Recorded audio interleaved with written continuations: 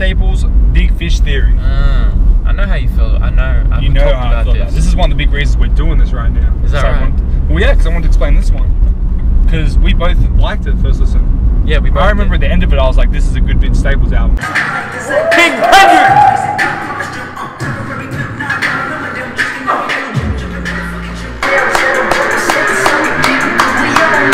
Here we are about to do a video for the new Vince Staples album. I really liked it. But it's that production that threw us off. Vince hadn't really delved into that type of production before. It was a huge switch up from Summertime '06 to Prima Donna to this. But and then huge difference, man. It was like electro kind of bouncy kind of, what do you call it? I don't know what other genre I'm messing up. It was kind of like a mixture of like electronic sort of like, I can't even, like it was like electronic and pop music and rap. Yeah. So we both like thought, okay, this is different. We liked some of the tracks. Yeah. Some of them were mixed, but overall it was like good, right? Well, yeah. It was like at the end of it, I was like, this is a good album. I'll probably go back and listen to this a lot more. But that's it. Good. But now I don't like it. I don't like much of it. I think I like one or two tracks in the album.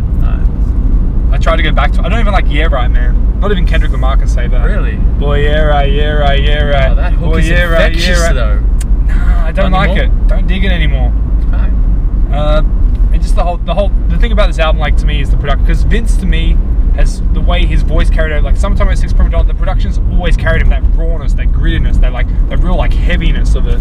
Whereas this is like the complete opposite of that. I feel like his voice doesn't complement well over it. So I feel like his flow is through his young career. I feel like his flow is limited. There's not too much he can do with it. His hooks have never been his strong suit. I don't think Vince Staples has good hooks.